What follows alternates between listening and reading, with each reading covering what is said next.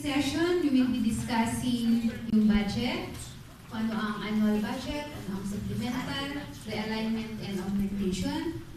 We will have a review of the budget process within the barangay. And then we will also understand and know kung ano yung mga budget forms, records, registry, statement of appropriation, obligations, and balances. So by the end of this session, so you are expected to be able to know yung barangay budget, to be able to record and report po yung ating appropriation as required. Okay, so let's start. Review lang po, yung sa local government budget process, hindi po to part ng original slide pa lang, in-include ko lang, parang review lang po. So sa barangay, ano ba ang start ng budget process? So we start with yung preparation ng ating annual budget. So who prepares po yung annual budget? Walang gusto? Sino? Si PB. Tama naman, si PB with the assistance of yung kanyang treasurer. So palaging silang dalawa. Pero sino ba talaga ang nag-prepare in actual? Si treasurer, mas alam naman niya eh. Yan. So supervision lang po si kapitan.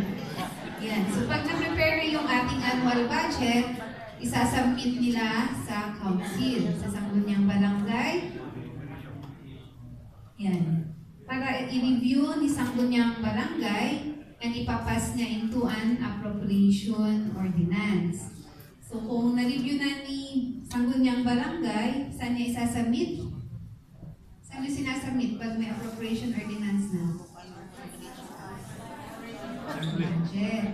So submit yan sa city through the city budget office. Kasi for approval ng SE. Pero ang nag-review kasi dyan, si city budget, i-recommend niya for approval sa SE. Kaya meron kayong ordinance, approved ordinance ng inyong budget from the sangguniang pamilya. So pag na-review, okay na siya as ordinance. So pwede na tayong gumastos. So yan, execution. And for every budget, meron pa rin accountability. Kaya required pa rin po tayong gumawa ng mga reports. So dyan na po papasok yung requirements ng manual on recording and reporting. Okay? Alam na yan eh. Review lang. So what is an annual budget? So yan, under Section 306A of our Local Government Code, RA 7160, annual budget refers to a financial plan embodying the estimates of income and expenditures for one fiscal year. So ano uli yung fiscal year natin? January 1, December 31. So, yung ating annual budget, may dalawang components palagi, di ba? Meron kayong portion ng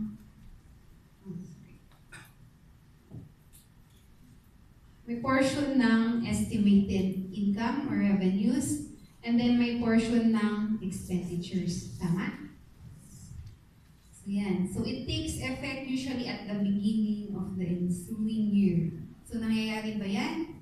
Na pagdating ng January 1, okay na yung mga budget natin? Baka hanggang ngayon may barangay pa na hindi ka-approve ang budget.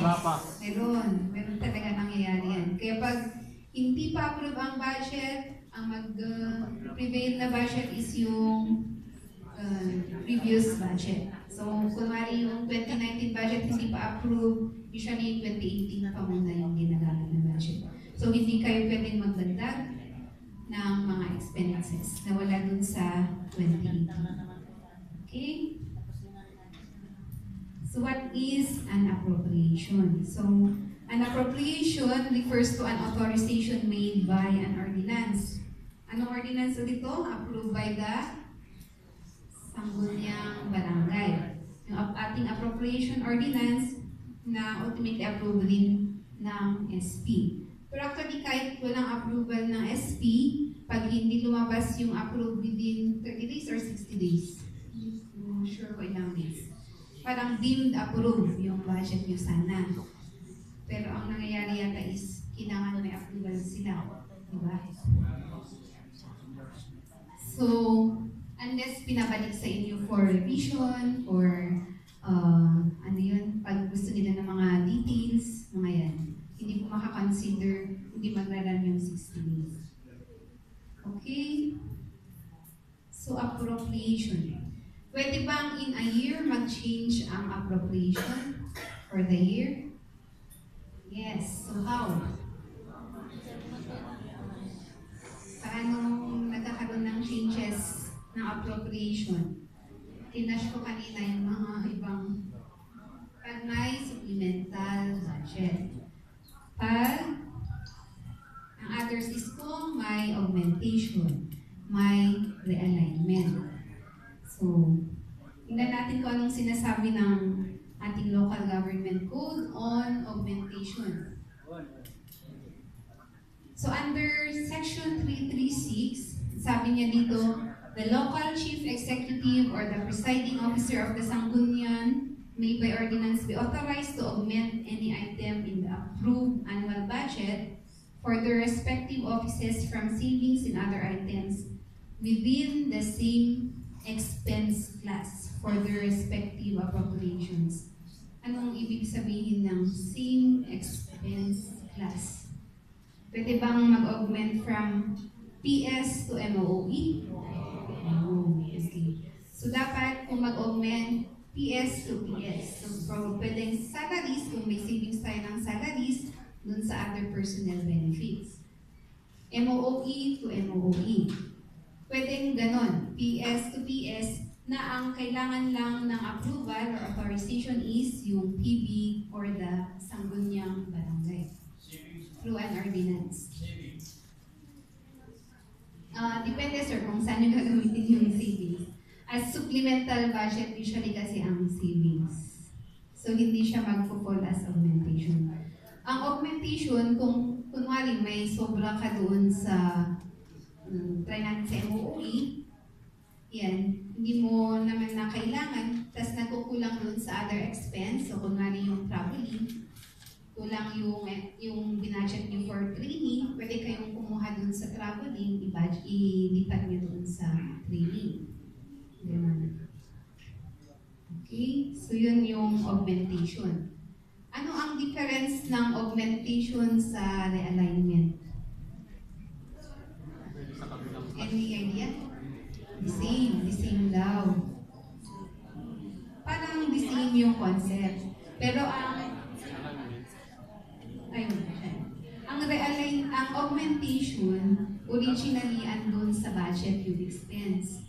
Ang realignment, wala siya doon sa original na budget. Ngayon may sobra kang budget doon sa isang expense, hindi mo binudgetan yung isang expense, pwede kang mag-realign. Pero kailangan ng approval ng city budget, SP through the city budget. Yun. Kung hindi mo original na binudget, yun ang realignment. Augmentation, PS to PS, MOE to MOE, pwede sa level ng punong barangay or presiding officer ng Sangguniang Barangay through an ordinance. Kaya nire-require pa rin kayo ng accounting na dapat may ordinansa.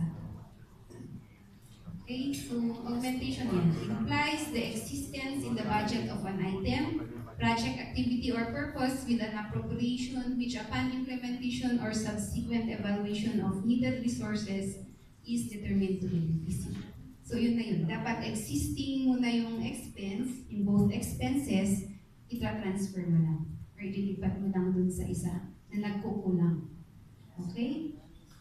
So, kailan nagkakaroon ng supplemental budget? Yan na po yun, sir. Kung meron po tayong savings, isa yun. Kung meron tayong additional collections na hindi natin sinama dun sa ating estimated income, yan. So kung may other funds na biglang naging available during the year. So kailangan with the certification daw ng city local treasurer. Kaya yung ano niyo ba, yung feelings niyo, may pinipirmahan si Sir Alex. Kaya dinadala niyo dun, di ba? Lalo pag yung year-end niyo. Sir Alex, Sir Tabin, and Ma'am Letty. Yan. So it takes effect upon its approval or on the date fixed therein. Kaya lang nagbibigay sila ng cut-off. Kaya pag minsan, dapat ready na kayo para hindi kayo abutin ng cut-off. So yan. So since natakal na natin yung budget, sigurado naman lahat tayo dito nakakita ng itsura ng budget ng barangay. So yan. So paano na natin i-record or i-report yung ating appropriations? So yan. Through yung mga required reports. So yung isang report na kailangan natin i-prepare, ito, yung record of appropriation and obligations. RAW. Yung dati nating RACs. RAC. RAC pala. Yan. So, meron tayong RAW para dun sa regular appropriation. Tapos meron tayong separate RAW para dun sa mga non-office accounts natin. Like, yung 10% share for SK, 5% share for the Dream Fund, 20% Development Fund, and continuing appropriation. So, 5 pong RAW ang i-maintain ni Chairman on Committee of Appropriations. 5 RAW. Okay? Dati namang yata requirement under dun sa old. Hindi lang po natin nagagawa. Or nagagawa natin pero at year-end. Kasi dun lang nilirequire ni accounting.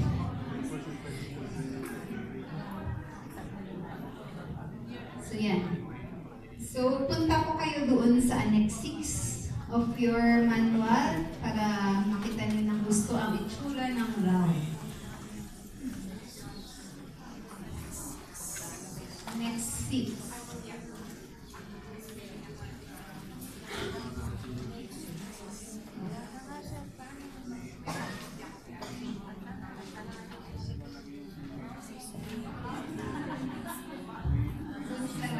Part ng ating manual. So yung record of appropriation and obligation, so ganito po ang itsura.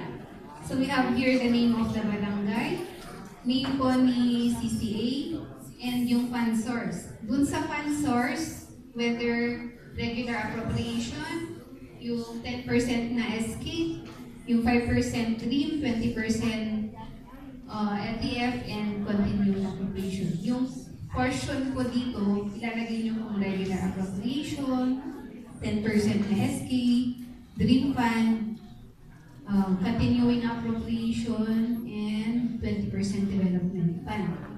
And then here, the name of the city or municipality, province, and then page number. Okay, so dito na tayo sa taas. Yung reference, ang ilalagay po natin dito sa upper portion, letter E on appropriation. Yung references po natin dyan is yung ating annual budget or supplemental budget or yung mga other ordinances for augmentation and realignment. So yan ang reference natin dito. So makikita nyo dito may portion on personnel services, MOOE, financial expenses, and capital outlay. Tapos under it, may mga blanco. So kayo po ang mag-provide niyan. Kasi manggagaling po yan kung ano po yung nakalagay sa inyong budget. So for example, dito sa personnel services, yung honorarium ng barangay, salaries and wages, kayo pong maglalagay dyan. Kung may mga year-end benefits, year-end bonus, cash gift, and other personnel benefits.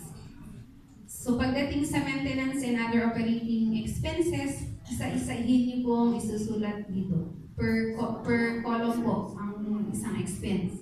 So dyan, traveling, training, office expenses, and so on. Pag financial expenses naman, dyan papasok yung bank charges, interest expense. Capital outlay, yung capital outlay under the regular fund. Kasi iba yung ilalagay mo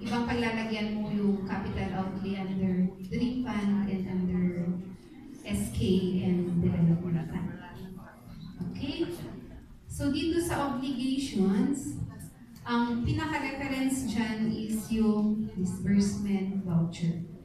Ang i-discuss ko this afternoon is yung portion ng letter A, yung appropriations. Kasi andun pa lang tayo sa appropriations. Ibang session po yung obligations na portion.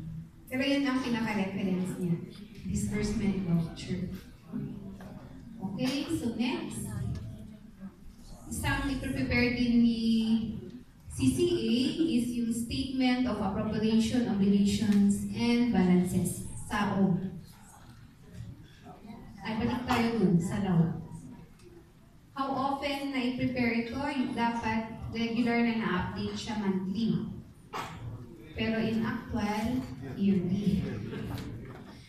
So, ugalihin na natin ngayon, starting ngayon, after this seminar, pag nag-prepare na tayo ng mga bagong forms, regular natin i-update. Para, yan din naman ang basis natin pag nakita natin kung nag-exceed na tayo, kung wala na pala siyang budget. Diyan mo rin makikita yung mga balances. So, yan. Yung Statement of Appropriations, Obligations, and Balances SAO, ganun din. Monthly na i-prepare ni CCA. Pero hindi niya kailangan bigyan ng copy si accounting ng monthly. Bibigyan niyo lang po ang accounting ng SAO at the end of the year. Kasi kailangan po ni accounting ito para din sa pag-prepare ng isang financial statement. Kaya nag-require sa inyo ito. So, yan ang SAO. So, punta kayo sa next 7. Para makita niyo yung sample ng SAO. SAO. RAW. Yung RAW, Record and Appropriation and Obligation RAW. Ito SAO, dating SACB. So here we have the name of the barangay, the name of the city, the name of the report, as of month end. January, February, until December. So yan. Yung i-fill up natin na columns, these are your functions. You have your PS, MOOE, financial expenses, and capital outlay. Yan yung nakalagay sa RAW. Tapos for regular appropriations, meron din tayong RAW for development fund, SK fund, and the 5%. So meron din portions dyan on. Ito. And then we have here a portion ng continuing appropriations since kailangan may RAW ka rin dyan. So, sa column ng original, ang ilalagay po natin dyan is yung total kung under PS ng PS na nandun sa annual budget. So, ang reference natin yung sa original na column is yung annual budget. Kung within the year, nagkaroon kayo ng supplemental budget, dito nyo po ilalagay kung magkano ang supplemental budget para dun sa particular expense or fund source. Okay, so yung final na column, yan po yung total ng original at saka ng supplemental. Para makuha nyo yung total appropriation for the month until doon sa year-end. Okay? Yung column ng obligation, yan, kukunin nyo din yan sa RAW. So yung total monthly doon sa RAW, yan yung ilagay nyo dyan under PS para makuha nyo yung balance ng appropriation. So yung final minus yung total obligation, yun po yung ilalagay dun sa column ng balances. Okay po ba? So the SAO should be certified by the CCA and noted by the punong barangay. So dito po, monthly i-prepare, pero yearly isasubmit sa account. Para kung hiningi ni punong barangay or CILG, kung nag-require ng status of funds ninyo, meron na kayo kaagad na basis. Okay, next. Meron tayong special trust funds. Ito yung diniscuss ko kanina. We have here the funds received from other levels of government and donors for specific purpose. Ang sample dyan is financial assistance from DOLE, DL, nagbibigay ba si DLG? Hindi yata. PCSO and other government entities, pwede rin from the private. And we have under special trust fund, yung unspent budgetary items of the 5% local disaster risk reduction and management fund. So yan, paano ang reporting ng special trust fund? So, sino yung mag-prepare niyan? Si CCA ulit. So yan, maraming gagawin report si CCA, no? So, mag-prepare si CCA ng registry for special trust fund para po doon sa ating financial grants received from other government offices or donors and yung unspent portion ng ating dream fund. Yan. So, Annex 33 po ng inyong manual, makikita nyo doon yung sample ng Registry of Special Trust Fund.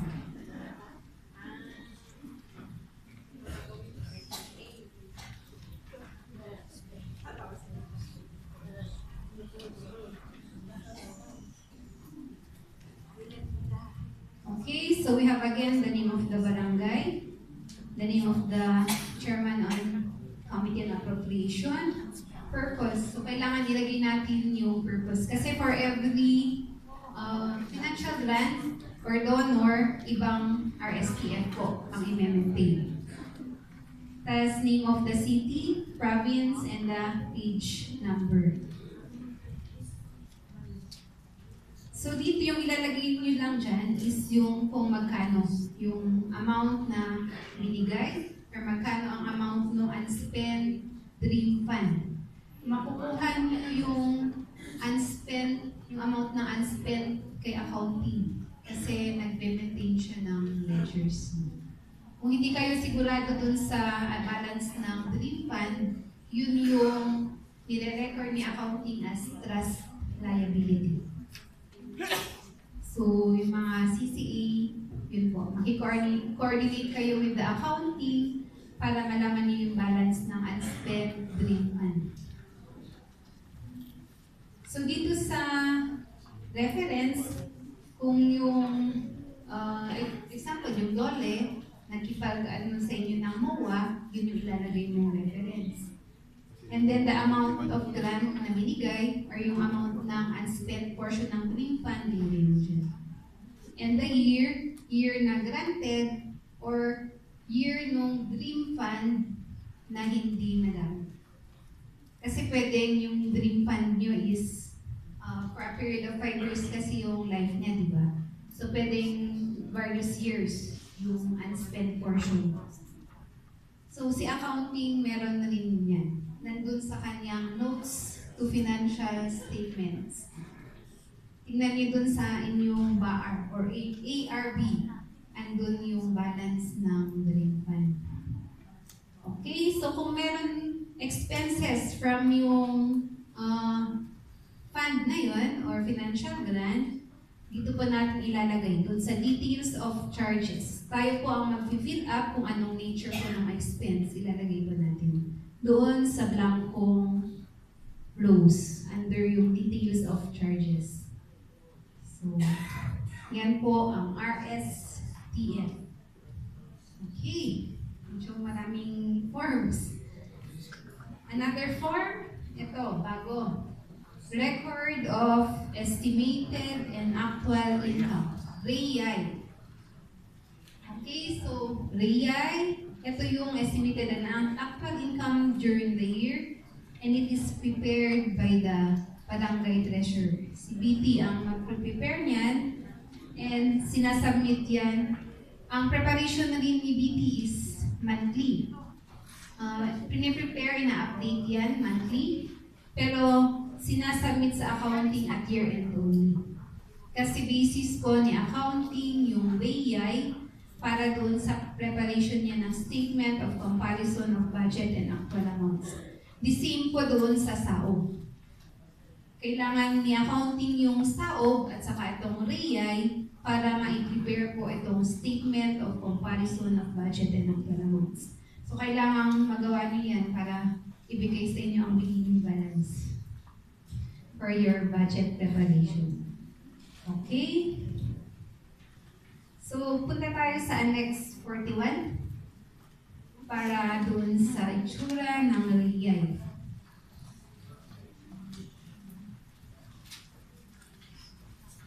So, ganyan po ang itsura ng REIAI. So, again, have here the name of the barangay. This time, si Barangay Treasurer, yung nakalagay dyan. Name of the city, province, and page number.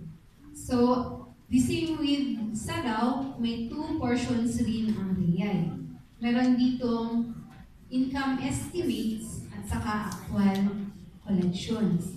Doon Sarao, ano yun, expenses naman yun. Dito sa REIAI, yung collections. Okay, so we have here the portion ng income estimates. Saan natin kukunin yung lalagay dyan? Any idea? Estimates. Huh? Sa annual budget, diba? Kasi meron na kayong portion doon ng estimated revenues or income. So from their annual budget, supplemental budget, or mga ordinances for your augmentation realignment, yun po yung reference nyo dyan. So doon manggagaling yung ilalagay po natin dyan. So yung income accounts, under yung income accounts, may blank rows ulit dyan. So kayo pong maglalagay kung ano yung nature nung ine-expect nyo na makolect within the year. So kung clearances, nandyan. Ay, number 1, IRA. So yan, share from internal revenue collections, certificate and clearances, mga interest income, ano pa ba yung mga sources nyo? Subsidy ni city, and etc. So ano pa yung mga expected na ma-collect nyo within the year. So under actual collections, ang pinaka-reference po natin dyan is yung report of collections and deposits. Pero hindi po ako magdi-discuss dyan. So, dun sa ating workshop mamaya, yung portion lang po ng income estimates ang gagawin natin. Hindi muna natin gagawin yung portion ng actual collections. Ganun din po sa workshop sa RAW. Yung portion lang ng appropriation. Okay, so sabi dito, expenditures or obligations shall in no case exceed available appropriations. Alam natin dapat yan, ha? Anong mangyayari kung nag-exceed? Aon talaga, ha? Oo, pwede, kung mabait ang auditor nyo, aon muna. Pero kung ayaw na niyang mag-English, kasi mas madaling gumawa ng notice of disallowance, outright disallowance yan. Kasi pag nag-exceed kayo, ibig sabihin walang basis, irregular yung disbursement. So, kaya dapat na monitor po natin yung ating expenditure as against doon sa appropriation. Dapat hindi po tayo nag-e-exceed. Kaya, alam siguro ng mga barangays na may mga excess, may disallowance sila. Yes, ma'am. Ma'am, meron pong binibigay ang city treasurers na estimate. Na? May estimated RTP po kami na collection. So, kasama po doon sa estimated revenues. Oo. So, doon pa rin basis na. Yung share from RPT, no? At saka yung bibigay ng budget office na hila po namin. Oo, yun yung mga estimates nyo. Andun kasi yan sa inyong preparation ng annual budget, di ba? Nakalagay doon yung share from RPT, yung collections nyo from clearances, yung share from garbage kasi is nakatrust liability. So hindi nyo siya pwedeng gamitin for regular expenses. Tsaka yung subsidy po from the government na 30,000. Oo, yun usually yung mga nakikita namin. So yun, yung iba yata may mga rent income, parking fees. Yan, pwede rin yun. Okay, so let's have a glance kung ano yung appropriation, workflow ng appropriation. So dito, ito yung mga references. We have here your annual budget, supplemental budget, augmentation, and realignment. So under dito sa ating mga budget, may portion on the income and appropriation. Ito yung mga expenditures. So yung portion ng income, i-report natin doon sa record on estimated and actual income. And who prepares this again?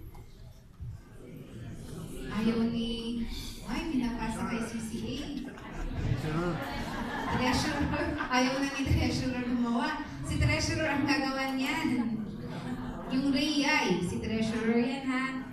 So pagdating sa expenditure portion ng ating budget, i-record ni Treasurer? I-record ni Treasurer or sino? Si CCA.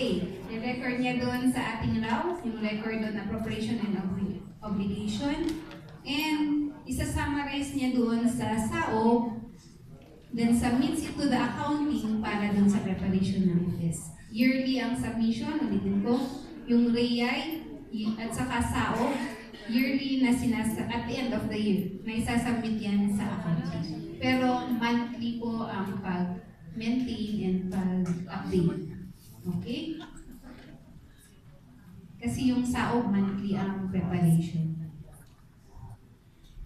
So, exercise tayo para